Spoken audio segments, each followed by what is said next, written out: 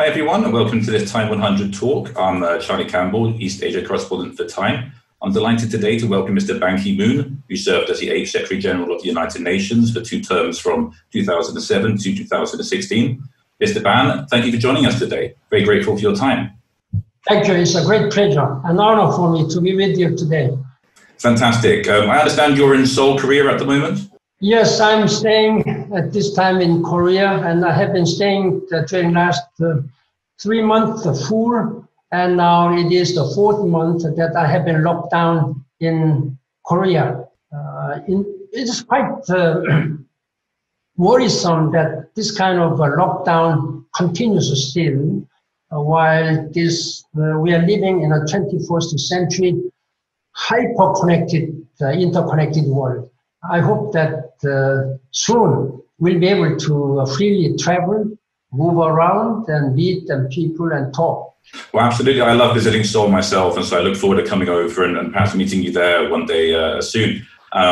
We would love to talk a little bit about the South Korean coronavirus response later on in the conversation, but perhaps to start, we might talk about your Ban Ki-moon Foundation for a Better Future, which I understand you set up with an aim of encouraging global citizenship. Why do you think that is so important? During my 10-year service as Secretary General of the United Nations, I have met a numerous number of political and economic business leadership and civil society leaders. I'm now going to talk about political leaders of major countries, national leaders.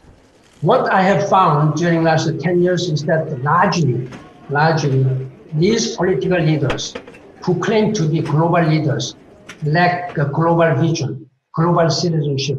That is why the first thing I have done was to establish a Ban Ki-moon Center for Global Citizens in Vienna, Austria, where one of the 4 headquarters of the UN is located. And then May last year in Korea, I have established the Ban Ki-moon Foundation for a Better Future. These 2 organizations carrying my name are mutually reinforcing to promote and raise global citizenship. Global citizens are those who identify as the member of the nation, but instead as a member of humanity more largely. And they look beyond the national borders and narrow prism of national and personal and political interest. Mostly they are engaging in short-term political gains. This is not what we need as leaders. We are very closely interconnected world with a lot of global challenges, like starting with climate change, sustainable development, eradicating abject poverty, global health, like COVID-19. This is something which we have to mobilize a full global citizenship with a compassion and solidarity and sense of unity. But I'm sorry to tell you that largely we are embarrassed that such kind of a global leadership is absent in most of the countries, particularly in one of the most important countries. Absolutely, because it seems that while you're trying to foster global leadership, there's been a worrisome rise in nationalism across the world and in many countries. How worrying is that for global peace and prosperity? This global rise in nationalism is deeply concerning and has ushered in a new period of unpredictability and risk that threatens both international peace and security and sustainable development and human rights, and particularly those vulnerable group of people. Populist skepticism and anger on globalization, institutions, experts, even on science, and also the very facts, has fueled many of the seismic geopolitical changes we have witnessed in recent years. This included notably, I'm sorry to say this, President Donald Trump of the United States, and Brexit in the European Union, and some yellow vest in France. And there are many such leaders. Such events share many underlying connective threads, such as frustration with inequality, manifestations of xenophobia, and the resurgence of nationalism.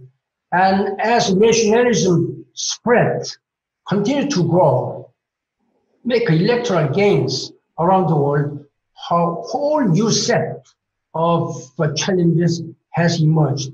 Trade wars. The free trade is hindered and hurting the global economy. Refugees and migrants.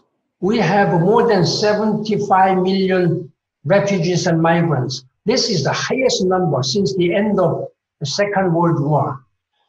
Human rights are being undercut, and the critical multilateral institutions and agreements are at risk, like the climate change agreement. These dynamics are making it harder to resolve the conflicts. At a time when we need the solidarity and unity much, much more than we are losing our capacity, our limited capacity to handle all global issues. And of course, during your time in charge of the UN, you sought to combat global challenges such as climate change, spearheading initiatives such as the Paris Climate Agreement. The US has withdrawn from the Paris Pact and has announced its intention to defund the WHO. It has withdrawn from the UN Human Rights Council, and at the moment there's a growing momentum towards even withdrawing from the World Trade Organization. How damaging is US disengagement from global affairs? Are we reaching a crisis point? United States is the most powerful in every aspect, every standard, and the most resourceful. And the United States has been leading this world, particularly since the end of Second World War, with the fundamental values enshrined in the Charter of the United Nations. That is peace and global peace and security, and the sustainable, equitable development, and also human rights for all. Now, embarrassingly, we are seeing some absence of American leadership since the administration of Donald Trump began. Now, United States has withdrawn from United Nations Human Rights Commission. American people leadership has been based on universal human rights, and they have withdrawn from UNESCO. They have also withdrawn from a major international agreement, starting from Paris Climate Change Agreement and the JCPOA, Iranian nuclear deals, and they have also canceled this INF, intermediate nuclear forces. I am very much afraid to say that at the time American leadership is most needed, Americans are now backtracking from this kind of world challenges. Absolutely, but I mean, some of the criticism which has been leveled at international institutions such as the UN from President Trump, is there any validity in this criticism? Is there a real argument that these international institutions need to be reformed? International organizations can be as effective and strong as much as the member states support them. There is a clearly lack of resources. Only member states' financial and technical support can United Nations Secretary General or Director General of WHO can work to address all these global challenges, including pandemic and peace and security in many conflict zones, and protect those vulnerable group of people whose human rights are being abused. Now, the United States and China, they are two great powers in terms of economy as well as in terms of military. And they respect their status as such, they are. But now, they are now at confronting each other. And I sincerely hope that United States, particularly as a global, number one global power, should lead this world with much more reasonable and active support for the organization. And I don't think it is fair to criticize the WHO. WHO is one of the specialized agencies, 16 specialized agencies, and they are focusing on global health and security. Now, after 4 months of pandemic erupted, the Security Council has never been able to take any single decision because of a confrontation between United States and China. This is sad. They should feel the sense of global responsibility to be recognized as a global leader. Global leadership cannot just stay there. They should lead by example. Other than serving as foreign minister, you were also formerly chief national security advisor to the South Korean president, and both roles involved working closely in North Korea. President Trump has switched from a hostile approach to Kim Jong Un to unprecedented engagement. But in recent months, Pyongyang has resumed firing rockets. Is engagement still the correct course? I think diplomacy is still will be the best approach, dealing with North Korean nuclear issues and the reconciliation between the South and North Korea.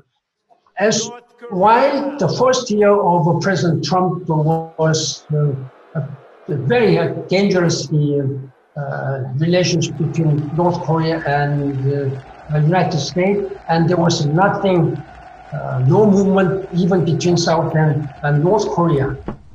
The robust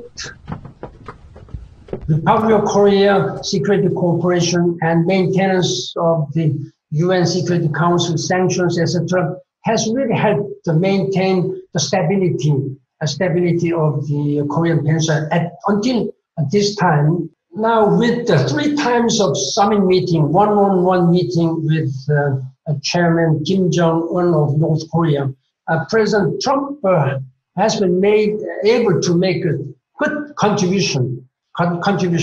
But at this time, unfortunately, by just granting just the one-on-one summit the 3 times with the President Trump and the Kim Jong Un, perhaps playing to his ego and penchant for pageantry, Kim Jong Un seems to have succeeded in acquiring the de facto nuclear status. This is something which I am very much worried. The United States has been changing their position when it comes to denuclearization.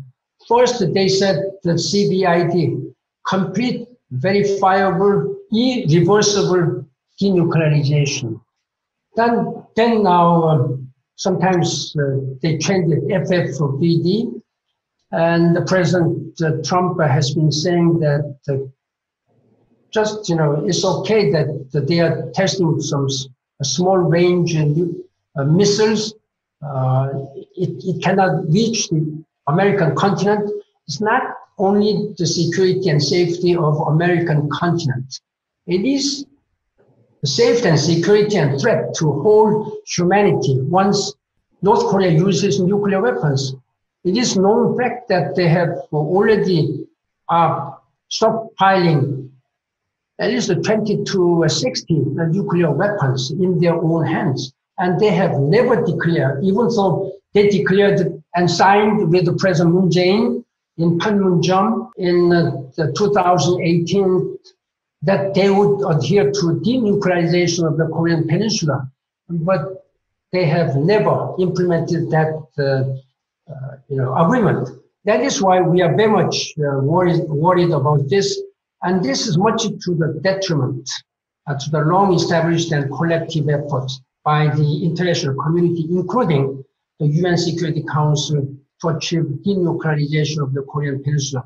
At this time, now I'm particularly worried that North Korea's recent resumption of missile testing, that is quite concerning, and may foretell a glimpse of renewed tensions ahead. But I'm also encouraged by the fact that diplomatic process technically remains open and has not collapsed completely. And your country, South Korea, had a very robust, technology-driven response to the coronavirus pandemic, building on its quite frightful experience with the MERS epidemic when it was the second worst hit country after Saudi Arabia. Is it possible, do you think, to strengthen global institutions to build on a South Korean coronavirus response to perhaps create a blueprint to... Of course, Korea is ready to share with other members of international community the expertise, know-how, and experiences. Korea's recent history with the pandemic disease dealing with SARS in 2002 and the MERS in 2015 has undoubtedly better prepared for us to combat COVID-19. Mask wearing has already been ingrained in the lives of the Korean people, but the government's very aggressive response related to what they call 3 T's, like testing and tracing and treatment, has been particularly effective in keeping cases, hospitalizations, and death relatively low. Now, that's why Korean government is actively seeking to exchange our experience, share experience and know-how with other developing countries. As a former Secretary General, I joined many former global leaders, urging G20 leaders, and I signed it, to do much more for Global South in Africa, in other countries where they would not have capacity. They would not have even the capacity to test. The relatively low numbers of patients and death numbers are because of their inability to check, verify. And therefore, Korea is now ready to work with the United Nations and WHO, and I believe that there are many lessons to be learned that could be replicated from the lessons of the Korean people. But I can caution you that there is no such one-size-fits-all. But at least we can share our experiences. Of course, and it seems that countries with populist leaders, looking at the US and Brazil, seem to have suffered disproportionately badly during this coronavirus pandemic. A lot of these populist leaders take aim at international institutions like the UN. Why do you think there is such a rise of populism across the globe at the moment? As I said earlier, attacks on the UN or international organizations are nothing new. Now they are using the anger of people on the ground. This is quite worrisome. The rise of populist nationalism over the last few years has dovetailed with anger at institutions, globalizations, inequality, and perceived demographic threat as a result of migration and refugee issues. Because the global leaders have not done enough for all those helpless people who have to flee their country for a better opportunity. Then there is only rise of anger. That is the problem now. Now, opportunistic leaders and politicians in the United States and Europe and Southeast Asia and Latin America have exploited these convergences, as well as other related climate action and gender inequality, to frame globalism related to, and the United Nations be proxy as an enemy to nationhood and the traditional values. Sadly, levels of xenophobia, racism, anti-Semitism, and sexism have dangerously increased all over the world in tandem. Now, despite such disheartening developments, we must always remember that global problems require global solution. There is not a single country or individual, however powerful, however resourceful one may be, can handle these global problems at this time. On top of your work at the UN, you're also a South Korean foreign minister and a diplomat, and you have postings in New Delhi, in Vienna, and Washington, D.C., I understand. The current Trump administration advocates a policy of America first, but insists it does not mean America alone. As a former diplomat, do you find that reassuring? Is it possible to have both?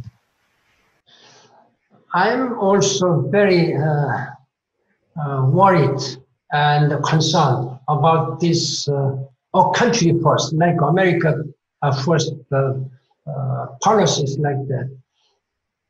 We are living in a small planet Earth, hyper interconnected one. There is no place where we cannot reach within 24 hours by airplanes. That is a matter of a second, fraction of a second. We can communicate like we are doing now. Then when only one country wants to live alone, then that means that this country will fail. Since the election of President Donald Trump in 2016 and 17, I'm afraid that this America First policy has in fact isolated the United States on the global stage. And in practice, does not look more like America alone. The US has decided from all this major global agreement, which I have already elaborated. This is really a serious problem, and I'm really urging American leadership to really look back what has happened, what is now happening in global world when there is an absence of American leadership. There will be more nationalism and more terrorism and more, abuse of human rights, more regional conflicts. Make no mistake. Other powers such as China and Russia are also taking notes very seriously and trying to fill the political vacuum where the United States would be out of this scene. Then I'm really urging US should look at this situation very, very seriously. International cooperation is the glue that binds everybody together. Nationalism and protectionism are simply not viable alternatives to cooperation and partnership. And the latest sort of area of dispute between Beijing and Washington is the status of semi-autonomous Hong Kong and the ambition there of new national security legislation and some debates over its continued economic special status. Do you think that an international institution like the UN could help mediate disputes like this, or is that beyond its reach? I hope that UN Secretary General Antonio Guterres will be able to play a certain role in this very worrisome situation between two big powers, China and the United States. I have been closely monitoring the current situation in Hong Kong with a great concern as a former Secretary General. And as one of the global citizens, the acute political confrontation between the United States and China is another worrisome example of the nationalism falling apart. First of all, it is of utmost importance that the current situation be resolved in a peaceful manner and that Hong Kong continues to enjoy and prosper, to advance under the one country, two systems framework. That means Hong Kong's autonomy should not be undermined. Freedom of expression and freedom of assembly should be guaranteed.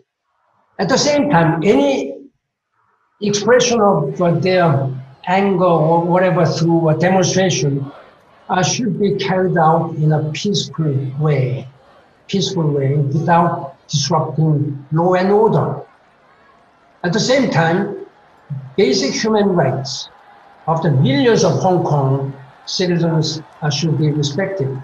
I sincerely hope that there is a time for both China and the United States to engage in each other, and they should take more prudent action before taking any unilateral measure. Mr. Ban, I'm afraid we're out of time, but thank you so much for joining us at Time today. It's been a fascinating discussion, and I hope we can talk again soon and lockdown lifts and you're able to continue your travel and your work around the regions. Thank you very much for this opportunity. I hope we'll be able to meet in person and engage in more dialogue in the next possible future. Thank you very much. I look forward to it. Thank you so much. Thank you. Bye-bye.